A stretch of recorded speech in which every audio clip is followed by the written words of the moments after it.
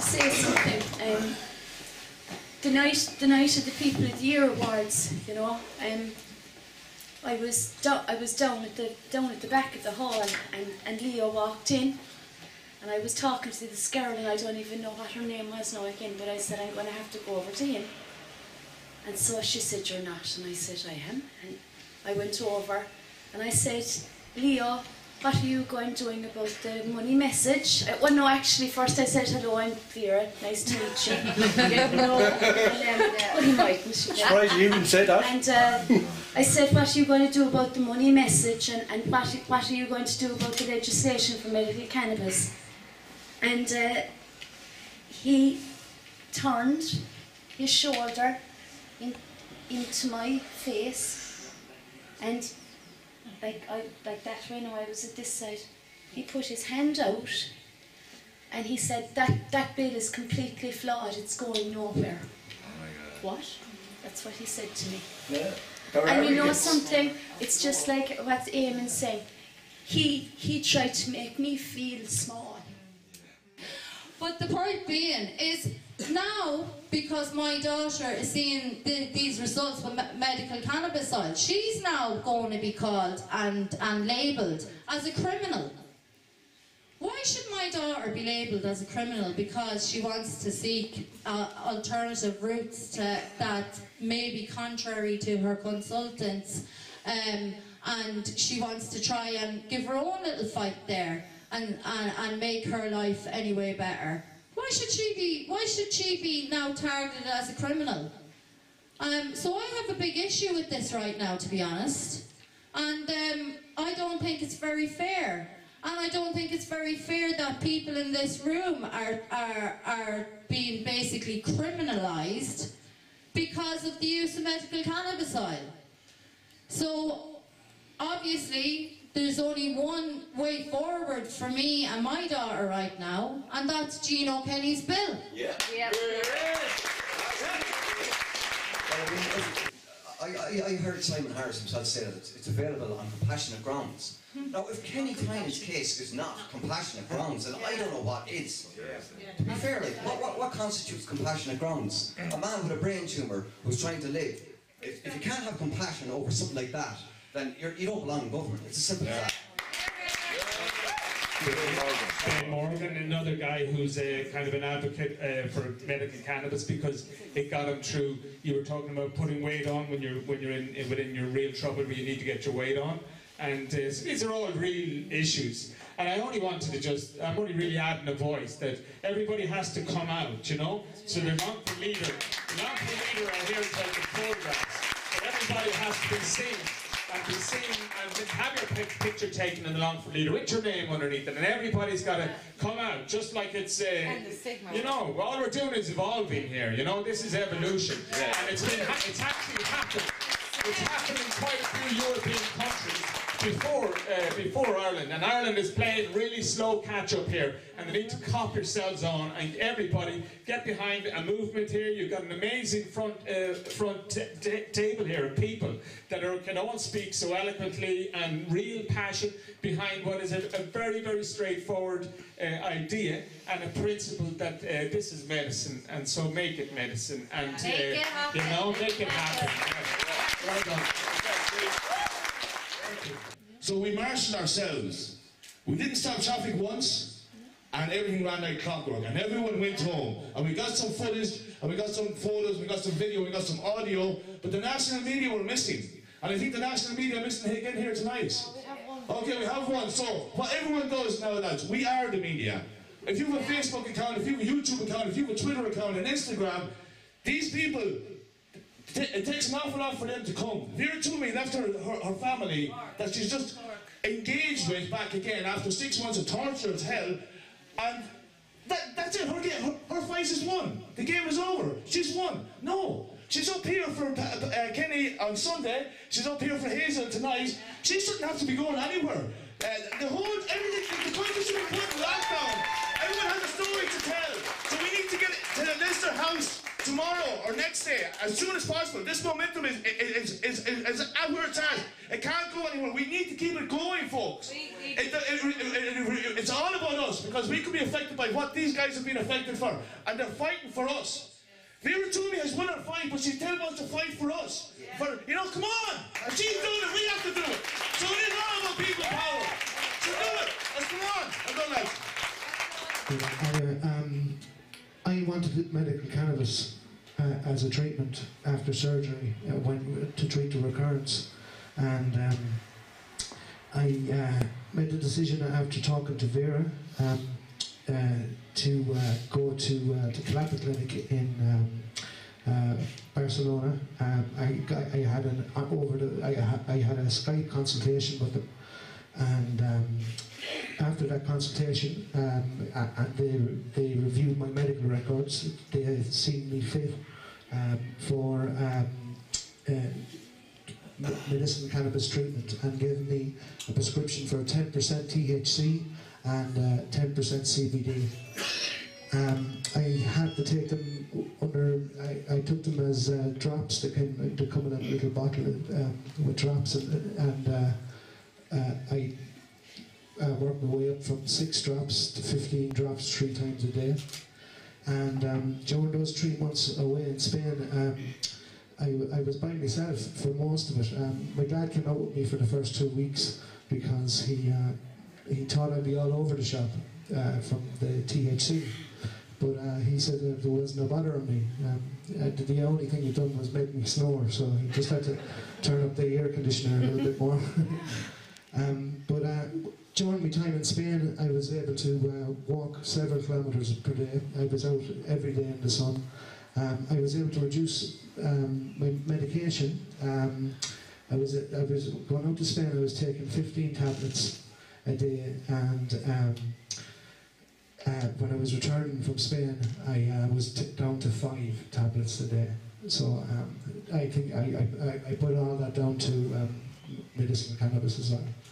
Whether they're your friend, whether they're your partner, whether it's somebody that you just met tonight, think about their situation. If you woke up tomorrow and seen them in this chronic pain, how would you feel? How would you feel? Would it break your heart? Honestly, it would. I watched my brother. I heard my brother died out in a foreign country, and he never came home, and it broke my heart. When Kenny went out to Spain, I was pestering him on Facebook every fucking day. Come home to your family. I want you home. I got on mainstream Facebook in Athlone. I went down to Bundoran. I went all around any place I could just to get his name out there so as people would listen. He shouldn't have to do that. Vera Twomey's daughter shouldn't have had to do that. Nobody should have it. When you are sick, the first people that should be at your side is your family. I don't care about anybody else. If you haven't got them, then you have nobody. And that's the way I look at it. And in this room, I have my wife down there. I have my friends down there, and I can guarantee you, if my kids woke up this morning and said to me, Daddy, I'm sick, I've got a brain cancer, can we get this treatment? I would bend over backwards. And I would go through anyone with a gun to his head. With all my heart and fight for them to live. Because that's all we want, is our kids to live, and for them to be happy. And Kenny, I want to see him raise his family. And Vera Twomey's daughter, I've seen her faces on Facebook, and I've seen the work you've done, and I'm delighted to say that child has a quality of life. Absolutely. Every child should have that quality of life. They came into this world, they're innocent, they've done nothing wrong. Why should they be classed as criminals? Yeah. Why? Ask yourself, are they faceless people? No, they're human beings. Human beings need to be saved. Lives need to be saved. So I'm going to say this. Simon says this and that. In Kenny's case, they've taken his medicine away, and that's not acceptable at all. That's not acceptable. This is a situation where it's almost a human rights issue. It's denying quality of life. Amnesty International. Yeah, and it's quite outrageous. But we'll keep campaigning together, because we're only stronger together. And we'll back Kenny. I'll try to bring her up on Thursday, Kenny, into the doll, with the understand and all that. And we'll keep fighting. And as I said, the 3 strands to this are, people power, which has brought us to this kind of point, which I don't think there's any going back. I know it's a slow process, but there is no going back. The medical community and the political kind of community as well. I mean, TDs are open to the idea. This bill that I put forward, it would have been about a year and a half ago. It's the only bill that has gone twice to the Dáil floor, and twice on both occasions it has, by a majority of TDs, they've said that it should progress to the next stage. So if this bill progresses, then it gets amended and then it gets, legislated for, because then the chill factor will be gone, because most doctors, they're saying, look, I'm not really going near this because, I'm prescribing a Schedule 1 drug. It's a non-authorised medicine. Yeah. So they're not really, and then it's under a licence. The licensing system, even though the 7 being prescribed by the minister, he's not prescribing it, it's the doctor prescribing it. That system is a very laborious and very bureaucratic system. It's a kind of case per case. Yeah. So for a large majority of people that are in chronic pain, it's going to be extremely difficult to get a licence. Just on one other point about the reason why this bill has been stalled. One of the main reasons why it's been stalled is because of political reasons, right, by the government. Yeah. And they have proposed a cannabis access programme. And this came out of about 14 months ago from the Health Products Regulation Authority. Out of their recommendations, they said there should be a programme called the Cannabis Access Programme. It sounds good, but when you kind of look into it, it's not that great. And it proposes only three conditions where somebody can be prescribed cannabis. That's epilepsy, spasticity with multiple sclerosis, and the side effects of chemotherapy. So this was proposed 15 months ago, and nothing has happened. Absolutely zero. If, and it's not, it's not a case of my name being on the bill. That's the least important thing. The most important thing for us as people here is that people get access to this medicine. Yeah, that's all absolutely. It is. If the government want to take our bill and say, look, 90% of that we don't want, but we'll take 10% of it, but give people access to it and give people, freedom of choice.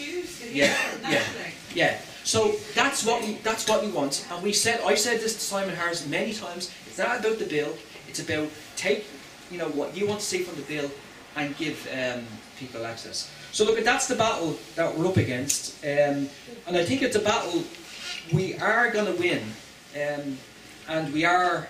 It's like it can be, as it is tough at times, but the personal testimonies of people, not only in this room, are the driving force. Like the driving force that have been lifting this campaign, because like Vera's story with her family. It's an unbelievably powerful narrative. It's incredible. Like you could, like politicians can stand up in the Dáil, but the narrative of a mother and her daughter, or the likes of Kenny, fighting, for his condition, that's an unbelievably powerful narrative. I tell you, that's incredibly powerful, and that's what we need to kind of keep saying to TDs and the powers that be. Look, this is not going to go away. We want choice. And we want access to this medicine. It's not a cure-all by any means, but surely people have at least kind of a choice and an option of trying to use this medicine, where conventional medicine has failed them. Yeah. Sometimes it's conventional medicine has failed them, but now they want to get access to this medicine and stop being criminalised. So we keep fighting on. If anybody has any questions, I'm willing to answer them. Thanks very much. Just in relation to the speed at which the laws can be changed, I don't know if anybody else knows about it. A couple of years ago, there was one day that they realised where drugs, ecstasy, MDMA were all legal for a day, and that was changed instantly in a day to rectify the situation. So this business of holding up a bill to stop it from progressing is just political gameplay. We're being played. They're playing us for food. And Vera was talking about making phone calls, ringing your TDs. They've got offices as well.